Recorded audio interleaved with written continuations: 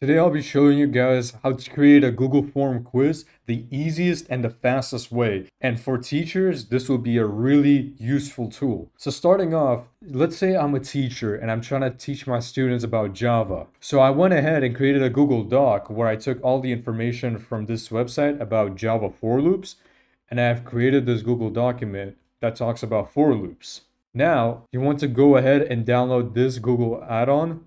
This is one of the best tools for creating this quiz. And once I have finished, I've created this empty Google form. Now I'm going to head over to this puzzle piece and then click here, and I'm going to click start.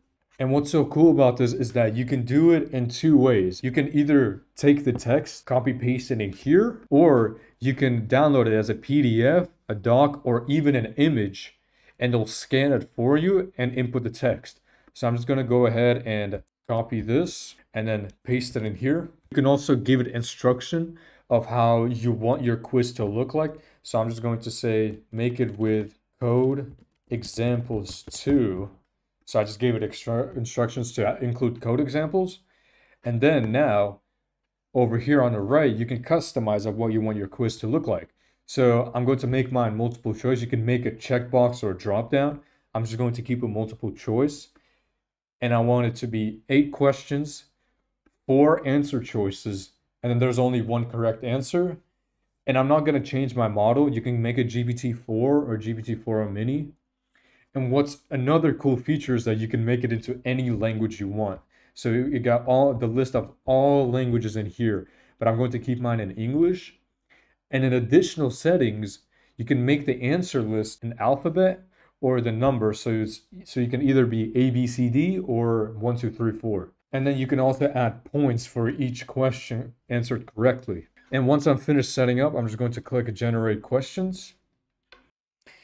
And after some time, it's going to finish generating the questions, and you can look at this tab right here, result, and it will show all the questions it has generated, and it even includes the correct answer in here. If you want to add a question or change some of the questions, you could just go in here, change this. You can make the correct answer 2 or 4, but I'm just going to keep it like this.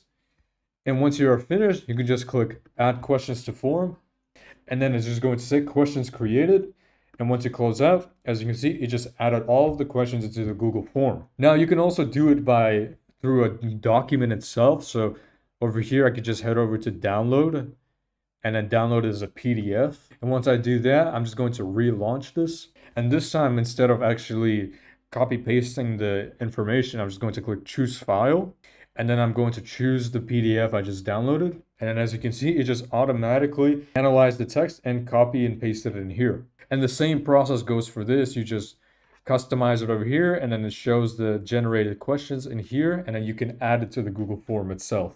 And it is really easy. And teachers, if you use this, I'm telling you right now, it's going to save you so much time instead of having to manually create your own quiz.